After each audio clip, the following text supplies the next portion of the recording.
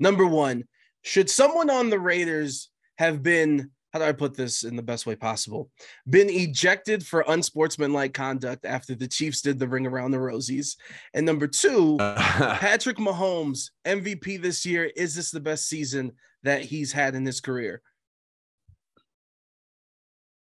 Called the snowball play, which is, I get it. Like I'd be ticked off too, but on some level, you have to respect how much fun Kansas City is having. Like Quinn Miners, the guard for the Broncos, was like, I just, all I want to do is beat the Chiefs, blah, blah, blah. And then he's like, can I just say something? That ring around the Rosie play, that was ridiculous. I'm like, dude, don't blame me that your team is miserable. Okay. I'd be miserable too if you lost to the same team 15 times. The Broncos have lost 15 straight games to the Chiefs. But like at some point, you're slogging through a 4-13 season. They're 14-3.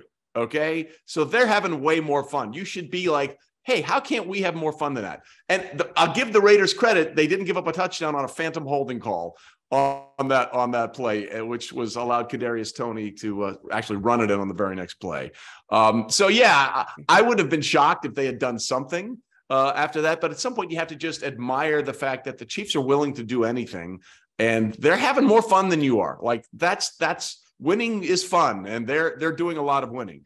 As to Mahomes, yeah, this is his best season. I mean, let me just run through some of the numbers for you here, okay? He loses Tyreek Hill. This is, to me, why he's a runaway MVP. He loses Tyreek Hill, who I think we can all agree is, if not the second most explosive wide receiver in all of football. You can put Justin Jefferson ahead of him. I have no problem with that. But other than that, that's it. These are the two guys, okay? So last year with Tyreek Hill, Mahomes was 12th in yards per attempt at 7.4.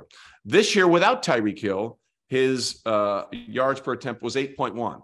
Last year with Tyreek Hill, he had 58 completed passes of 20 or more yards. This year without Tyreek Hill, he had 73 passes of 20 more yards. He lost the most dynamic, arguably the most dynamic player in football, and he became more explosive.